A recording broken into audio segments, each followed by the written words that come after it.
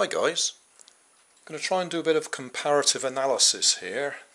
I'm going to run this car with these sponge foam wheels on it, which I don't like, and then I'm going to change the wheels for these old-fashioned vinyl records and see which gives us the best performance.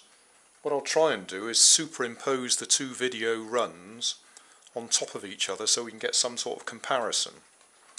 So we need to get them to run more or less exactly the same direction so we can superimpose it.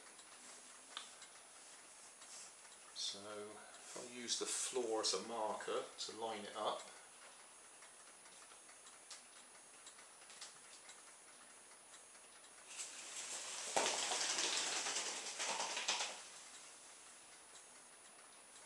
Okay, now I'll go and do another run changing the wheels. Now I've changed the wheels, we've now got these old vinyl records. I've used the same axles, which is why it sticks out quite a long way on either side, so I can swap them back if necessary. But we'll give this a try now.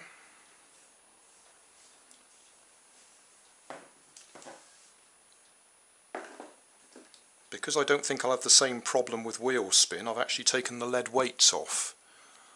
So this car is now at least 11 ounces lighter.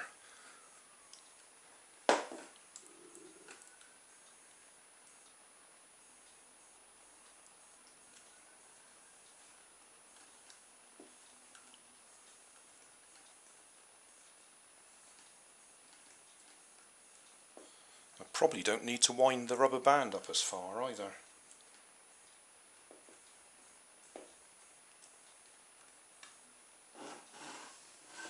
Right, let's give it a run.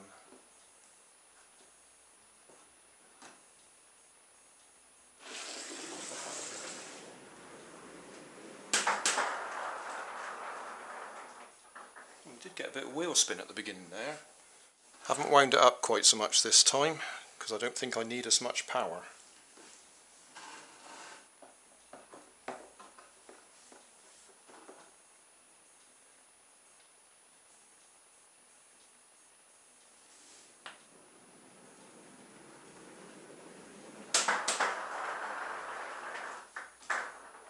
Easily did the distance, no problem at all. Okay, summary time. Same car as last night, same chassis made out of flower canes, same axles, flower canes again, same rubber bands.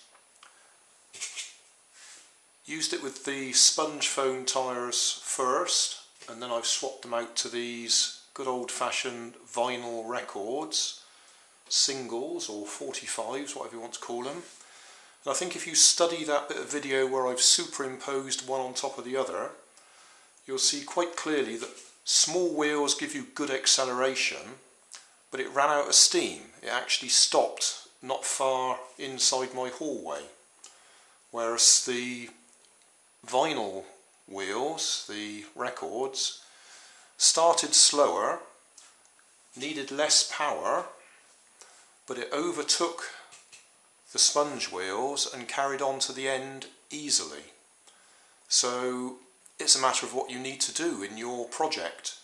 If you need distance, then you're probably better off with larger wheels.